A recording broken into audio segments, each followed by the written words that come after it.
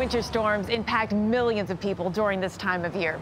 To be ready for when this may affect you and your family, have a plan for if you're stuck at home or on the road.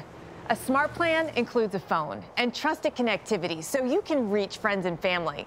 These storms bring feet of snow in some places, so let's talk about the science behind snowstorms. Winter storms need three main ingredients: moisture, lift, and cold air.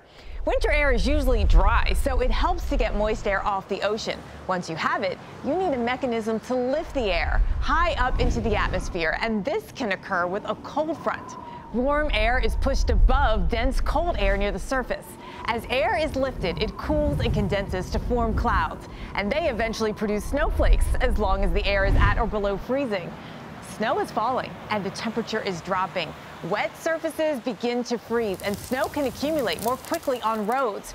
Power lines can get weighed down by heavy snow and ice, increasing the chances for power outages. And things quickly turn treacherous when we add in stronger winds. The winds are now gusting at more than 35 miles per hour and visibility is less than a quarter of a mile. If this goes on for 3 hours or more, we've met the criteria for a blizzard. Snowstorms come in all sizes and their impacts can be lasting.